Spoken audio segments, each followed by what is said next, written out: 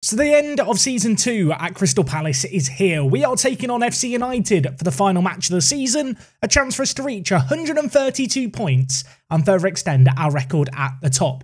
One last game against our old club, as well as that we are going to talk about this year and a look forward to the summer transfer window where the budgets have been set. Oh my word, £136 million transfer budget, about £800,000 in the wage budget. I have no idea how I'm going to spend all this money. I mean, that's a lie. I do have some ideas, but that's a lot of money. Oh, the summer can't come soon enough.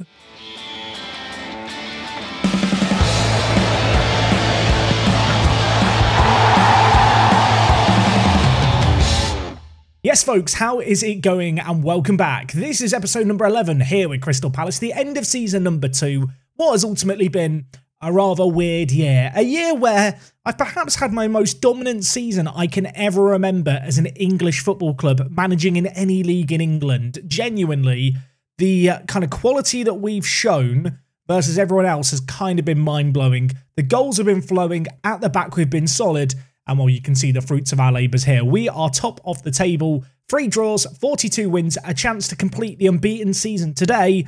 Hopefully, we're not going to lose against an FC United team that, well, if we beat kind of 8-0, they could still go down. Hopefully, that won't happen. Now, the observant amongst you will notice that we're not back here for any FA Cup action. That was a possibility as of last episode when, of course, we had the EFL Cup final. If you didn't see that, go watch it. I had a breakdown halfway through. It was a great time. Unfortunately for us in the FA Cup, we lost to Leeds United in the quarterfinals.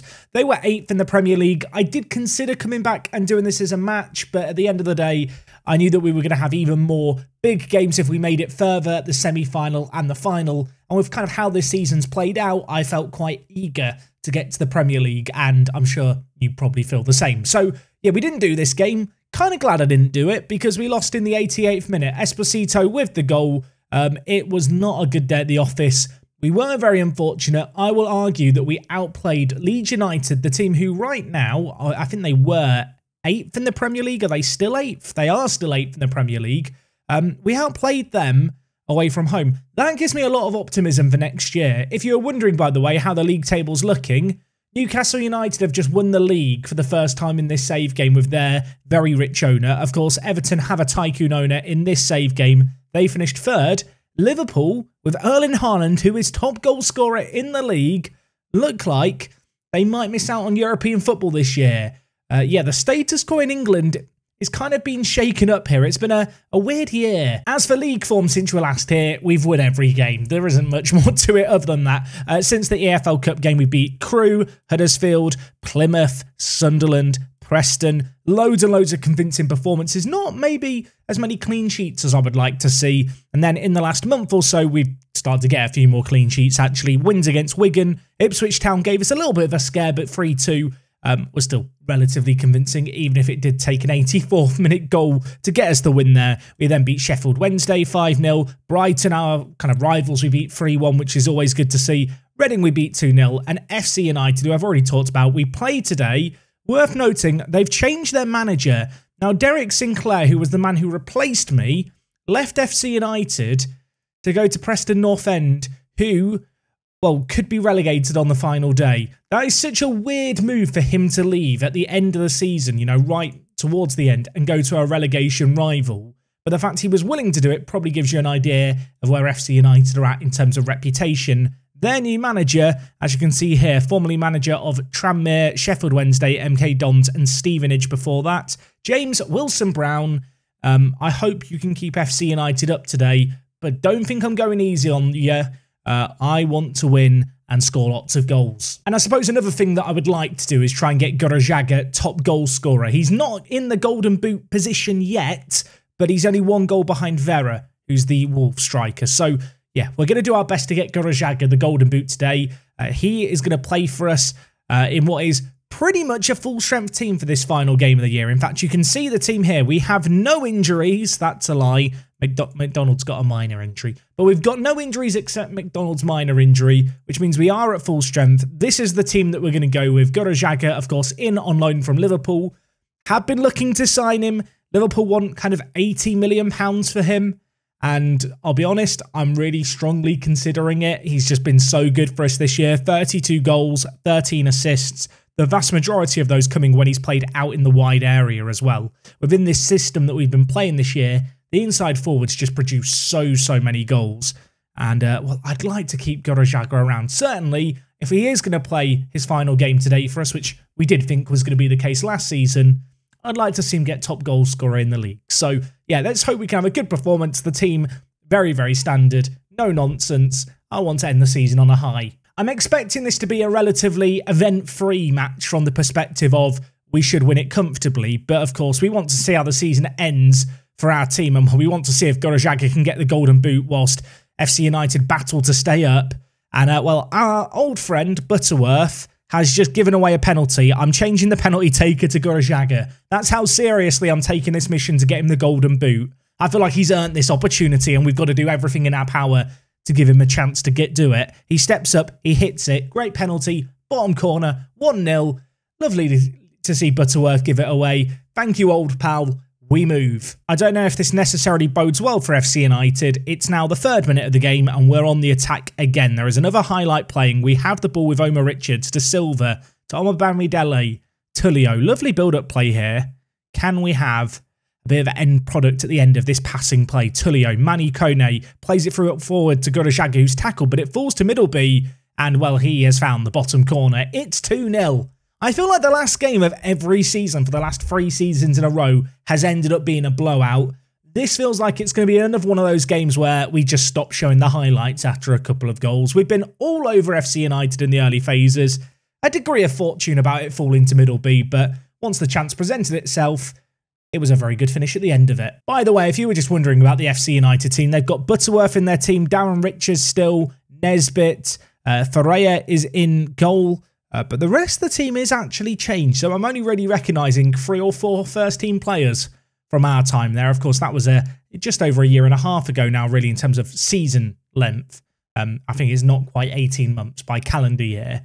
But it's weird to see just how much of it has changed. I'm also kind of glad we've stopped scoring goals. I did mention it. There is a slim possibility that if we hammered FC United by enough today, they could still go down. That would be awful if it happened. But don't think I'm going easy. I'm not going easy on them. We're playing to score as many as we can, as Gorojaga's going to get it forward here. Kind of want him to be the man in the box getting the chance, not the man in the wide area trying to put in the ball.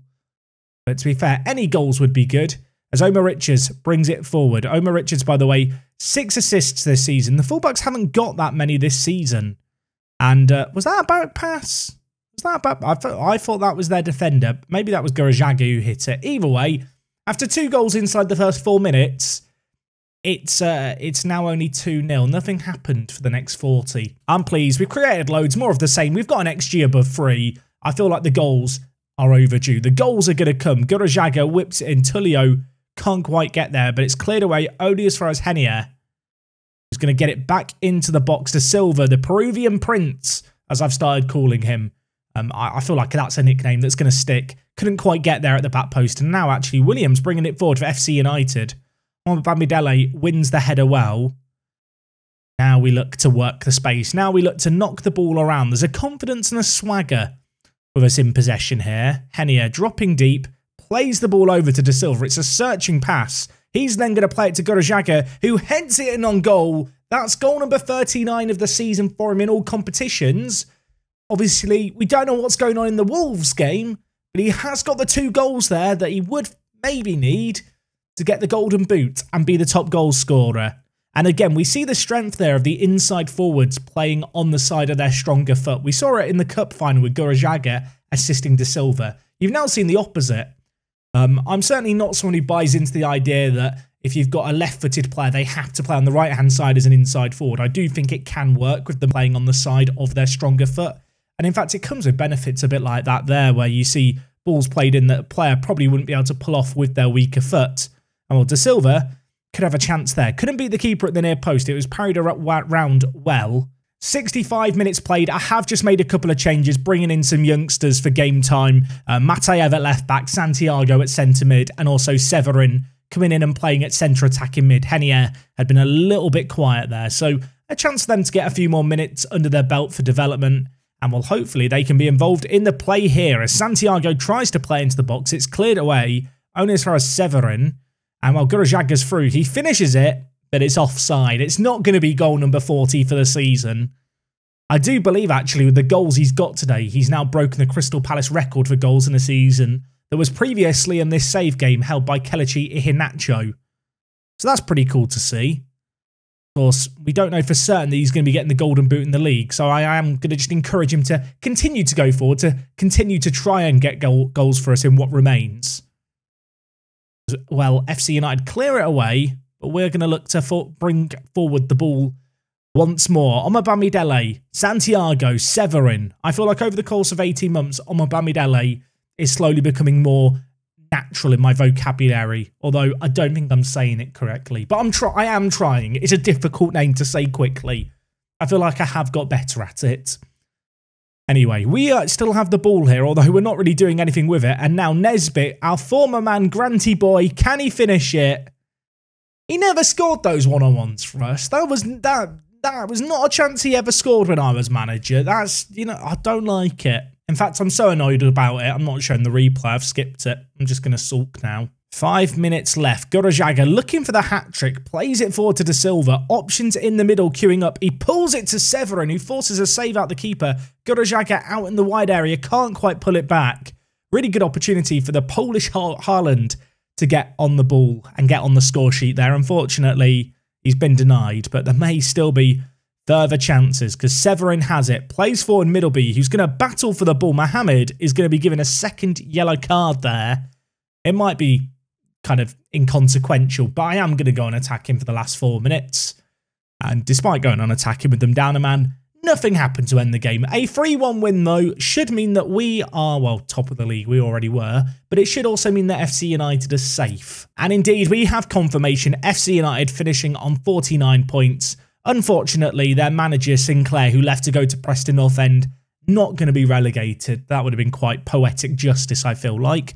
But as far as FC United are concerned, that's still a pretty successful season. As for ourselves, well, of course, we're not FC United. A manager, from our perspective, it's been a successful season too. We have romped through this league. It's been very, very convincing throughout. The big question is, did Gurajaga get top goal scorer? And the answer is, he did. Vera couldn't get the goals on the final day, although Wolves are still in the playoffs. If he scores goals in the playoffs, do they count in the overall goal scoring? I feel like they shouldn't. That would actually be crap if they did. That might be how it works, though, now that I think about it. I feel like I've not really made enough of it. We've just gone unbeaten in the season. We've just done the Invincibles achievement in Football Manager with Crystal Palace. As I mentioned at the start of this video, this is one of the most dominant seasons I've ever had in an English league. And I think, obviously, part of that is the recruitment. I feel like we were able to get in so many talented strikers that even if we were maybe lacking a little bit at the back, just our general ability on the ball, especially going forward and in the final third on the ball, just meant that we put teams to the sword. You look at a player like De Silva, there's not many championship teams that I've ever seen in Football Manager, never mind ones that I've actually managed, who could spend £44 million on a transfers listed Liverpool striker. And whilst De Silva did come in, having only played something like 44 career matches, I think he had more international games than games at club level. He's come in this year and played 35 games, got 18 goals, 14 assists. I'd argue he's justified the price tag, especially as a positive influence in the dressing room. But of course, with all the recruitment we've had, it was always kind of the expectation that we would go up comfortably. Not even I could have envisaged that we would do it quite as comfortably as we have. Obviously, we've spent big in a lot of different areas. But I do feel like every single player that we brought in really has done well. And I mean, Graham Franklin here, labelled as signing of the season, 17 matches played in all competitions, 16 starts in 46 league games. That does give you an idea of how, as the season progressed, we did really start to rotate the team. I feel like for the first 10 or so games, there was this nerviness where I wasn't quite sure exactly how good we were. Once I felt confident in the players, we started to rotate things more, continued to get good results, and so it kind of fueled itself, this desire to, well, play a load of youngsters in the team and give them game time. And Franklin's developed off the back of it. I have really high hopes for him. England under-21 international. We don't have a whole load of English players in our team. He is a man I would like to make kind of an integral part of our defence. I'm hoping he's, of course, going to continue to elevate his level and actually end up being Premier League quality. In terms of transfers out, of course, we sold players for significant sums of money. That is one of the reasons why our transfer budget is so big coming into this season. Yeah, we got rid of so many players. Gear gone left for 20 million. Eze only got 6.5 million for him, but got the wages off the books. Ode, 42.5 million. Torres, 15.5 million. Abdi, 18.5 million. Luan, 17.5 million. I don't think I even mentioned him getting sold in January, but I just sold Jordan Hackett because he was just complaining a load, and all the youngsters that I was playing in the defence were doing better than him. But yeah, we managed to get some pretty good sums of money, and of course, the big challenge, I suppose, this coming year is going to be to reinvest that smartly, and we'll work towards whatever the board's expectations are. I still don't know what those expectations are for next year. I mean, we know that in 3 years they want to be challenging for the Premier League title. I would imagine they want at least a top half finish for this coming year. I mean, the good news is it was a B. The overall board confidence is now an A-. So with the board, who I absolutely can't please with anything, you know, we have gone up in their estimations. They do actually think we're okay, which I think is nice. Of course, revenue was always going to drop with us going out of the Premier League, but still very, very healthy sums of money. Given the fact that we've got a super wealthy owner, there's all these coincidental sponsorships that come from foreign kind of Chinese companies loosely related to our owner that always seem to, you know, just solve any financial pitfalls we fall into. It's one of the advantages of being owned by a tycoon, these mysterious sponsorships you get. Wouldn't be surprised if we see more of them next season. I did also achieve one thing that I don't think I've ever achieved before, and it's not really a thing you go for. I think we won Manager of the Month every single season, or every single month for the season. I mean, yeah, it was with Crystal Palace, a very good Crystal Palace team. I still feel like that's pretty cool as far as achievements go. Fans Player of the Year was Gorojaga. I think we have got to look to sign him permanently. He did also win Young Player of the Season. Signing of the season went to Graham Franklin. Goal of the season went to Severin. I think that would have been the chipped goal. He scored a few really good goals, actually, over the course of this year. Top goal scorer for us was Gorojaga. He also got the most assists with 20 and the most player of the matches. I think you're beginning to kind of see why I'm strongly considering the possibility of actually spending £70 million on him. He's absolutely rapid. He's great with the ball at his feet. He's great in the wide areas. He's been here for 2 years and really settled down. My only concern really is that Liverpool signed him for 2.2 million. So if I I suppose, just take the hit and spend the money that Liverpool want for him, they are making a load of profit. And especially if they finish outside the European spots, maybe I can get him for a cheaper price, although that could be a dangerous game to wait. Kind of, you know, waiting for the summer before trying to make a move for him. Let me know, would you be going for Gorojaga now? Am I mad that I'm hesitating? Is he worth the 70 million? I think he's probably worth it. I think he probably is. Our captain De Silva hails me for the unbeaten season. I love you too, Juan Pablo. I feel like me and Juan Pablo are going to go on holiday together in the summer to celebrate. We've got a good relationship going. You can see here, overall best 11, Gorojaga has been inducted in, which is really, really cool to see. 89 appearances over the last 2 years, 61 goals, a 7.63 rating for him. In terms of the season review, I mean, it's one of the best seasons I've ever had in the Championship. And whilst I expected us to do well, I couldn't have imagined we would do quite this well. I'm concerned that we've done so well that the board are now going to really, really start to complain and, you know, up the expectations that little bit more, to the point where I'm kind of scared to click on this, but let's see what they want. Oh, boy. End of next season, qualify for the Champions League. They want a top 4 finish next year. I'll be honest, that's going to be really hard. Top 4. That's not a typo. They want top 4. One thing I did totally forget to mention earlier on in the video, which feels important to mention now, is I have just been able to agree a new contract with the club for a further 4 seasons. Originally, it was going to end at the end of next year. That should give me a little bit of job security, although because I'm only being paid £11,000 a week, the actual compensation that the owner would have to pay to get rid of me really is a drop in the ocean. Top 4 next season. I mean, to anyone who's been complaining that this season has been a bit straightforward and a bit easy, next year is going to be difficult. I go have a cry. I now have to have an end of season team meeting. Now, normally with these, I do whatever the board's expectation is. I feel like that's going to be way too high. In fact, I even have the option to say about the Champions League. In fact, I only have the options to promise Europa League football, Champions League football, or a title challenge. The right faces, and we can make the Champions League next season. They're happy we're going to be adding to squad. Me too, Manu Kone. We need to add some very good players. Top 4. I mean, this season's been fun. I probably should have lived in the moment of this season more and enjoyed it for what it is, because I feel like next year is going to be really, really stressful. Now, before recording today's video, I had a plan in my head for what I was going to do in terms of transfer business, because I was thinking a top half finish is probably a fair expectation. I've got to reconsider everything now, haven't I? Because Gurajaga, as good as he is, am I willing to spend half my transfer budget on him? I mean, I might be. It might be a case of doing some deals that involve lots of installments. In terms of players who, if the expectation is to reach the Champions League, I'm happy with, there's kind of 5 players right now that are in the team that I think, yes, you are definitely ready. I look at Ruiz. I think he can do a job for us. I know he bottled it in the cup final against Manchester United, but on the whole, he has been very, very good this year.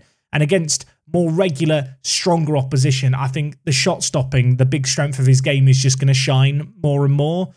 So, yeah, I think he will be in goal for us. In terms of at centre-back, this might be a little bit surprising, but I'm not sure Omobamidele is good enough.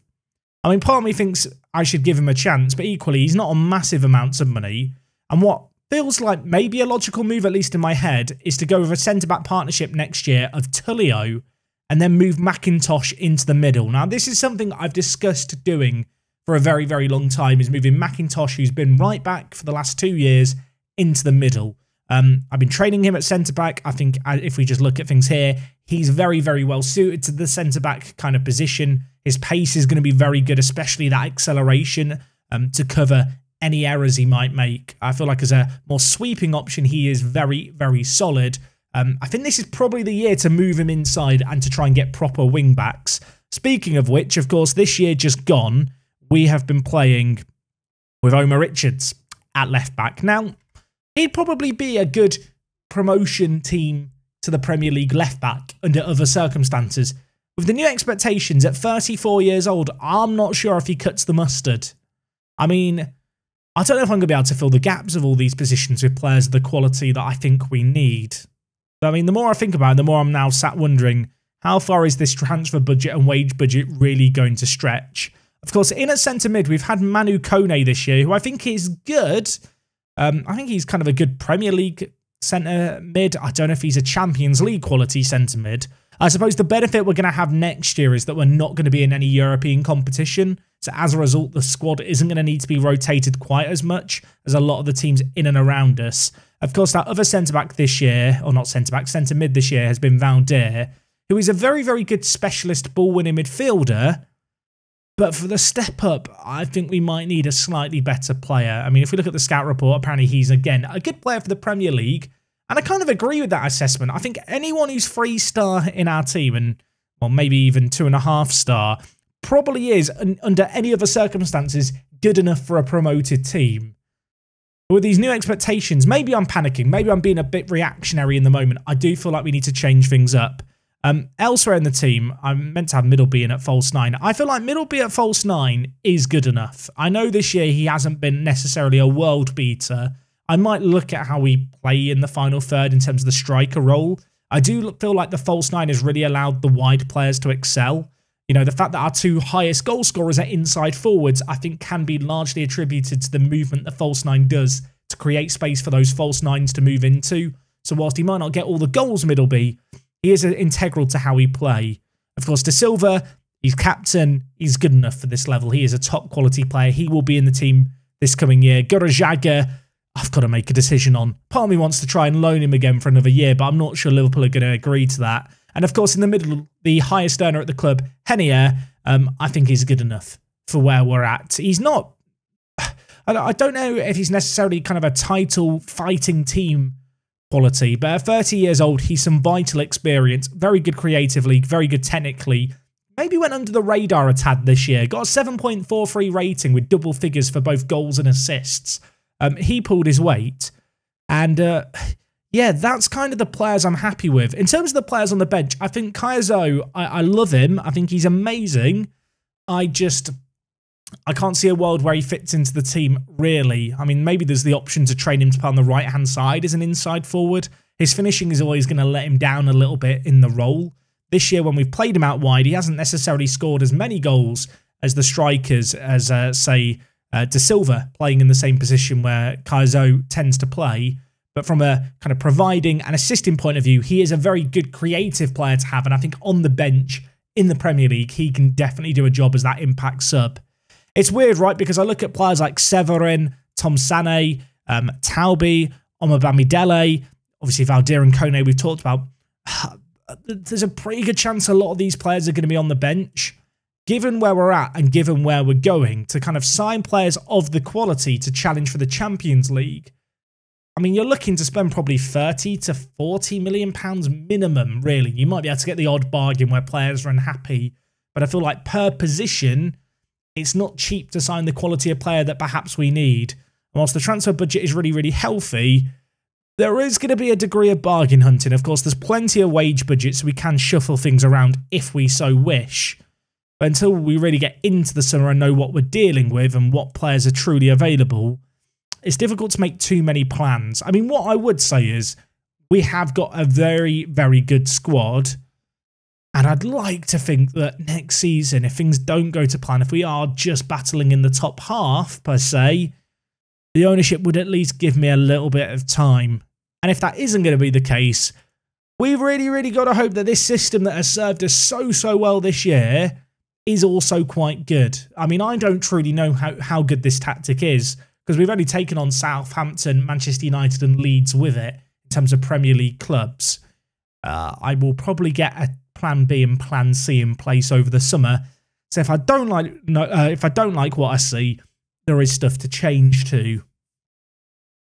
Do you think it's going to be difficult though? Anyway, folks, I'm going to leave things there for today. There is a lot to plan and to think about and to worry about. I would love to know your thoughts for this summer ahead. Where would you be addressing? Are there areas of the pitch that I'm ignoring? Are there players who could do a job for me that I'm just not even considering for the starting team? I mean, worst case scenario, if Gorojaga doesn't renew and we can't sign him, I do feel like Severin is a good Premier League-ish quality player.